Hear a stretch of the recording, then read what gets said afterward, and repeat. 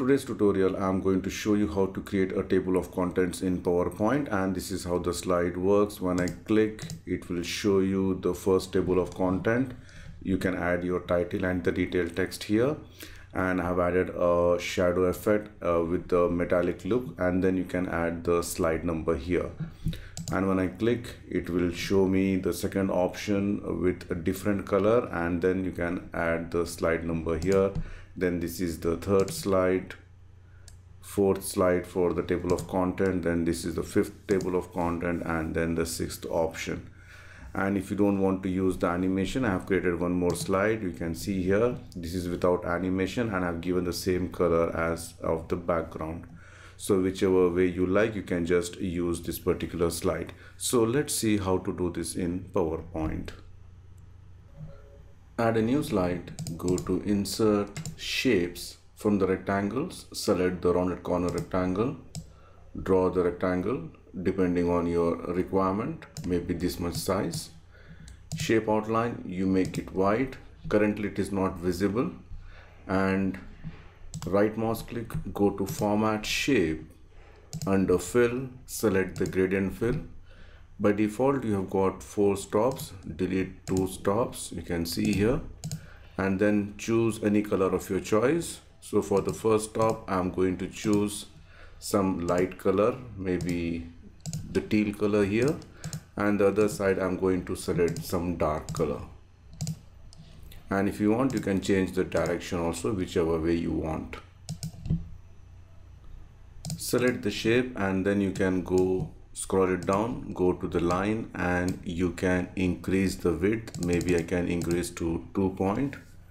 So the width is not, the line is not visible because of the white background. So I'm just going to add a shadow effect of this. So I'm just going to select this, press Ctrl D to duplicate it. You can see here, and go to Format, Shape Outline, make it no outline, and I'm going to select a black color only, Solid Fill, and make it a black color.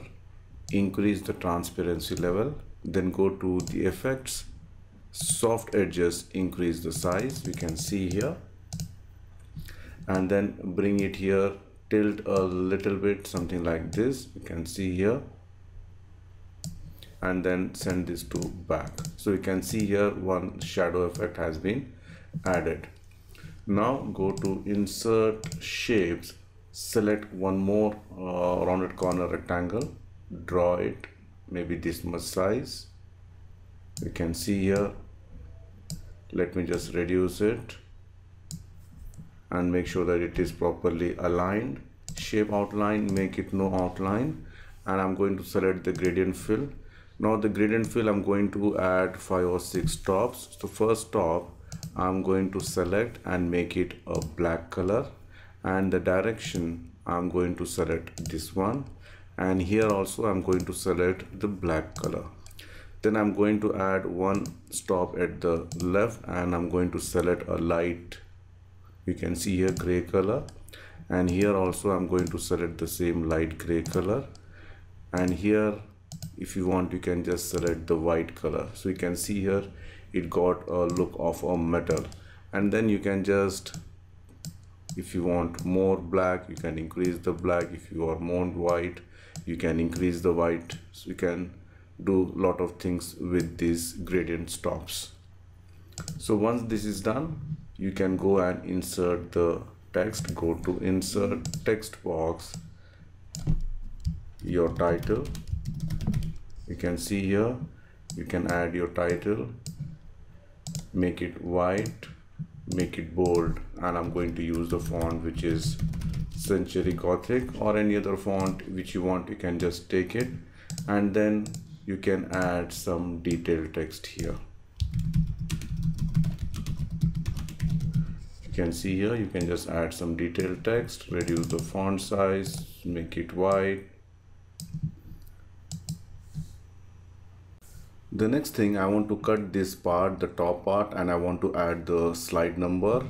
If you're using the latest version of PowerPoint, then you have got the, you can go to Format, you can see the merge shapes will be there.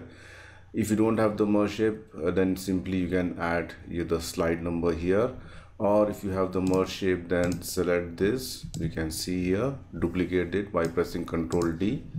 Go to insert shapes, select the oval shape, draw the oval shape at the corner. You can see here only at the corner. Then I'm going to select the rectangle, hold the shift key, select the oval shape, go to merge shape.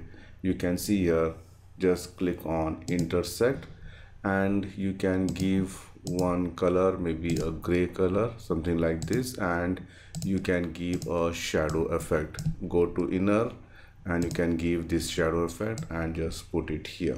You can see here it looks something like this. And then go to insert text box, and I'm going to just type 1. You can see here, and any good font, maybe the Hand of Sean, make it white, center align, and increase the size. You can see here something like this. You can do it. Now once this is done, you can just select all, press Ctrl G to group it, Ctrl D to duplicate it, just add it at the bottom, and then select this color, and you can change the color of your choice. Maybe I'm going to give a fluorescent color with the dark green color. So you can see here, let me just green. So you can do a lot of things, and this will be your slide number 2, and then Ctrl D, this will be your slide number 3, and then make sure that it is properly aligned. Go to format, align left, press Ctrl D to duplicate and add it to the right side also.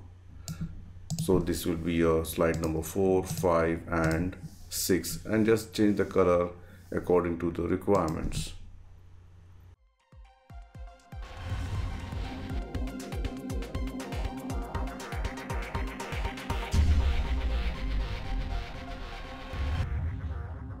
That's it from me, friends. Thank you for watching my YouTube channel, and don't forget to subscribe PowerPoint University.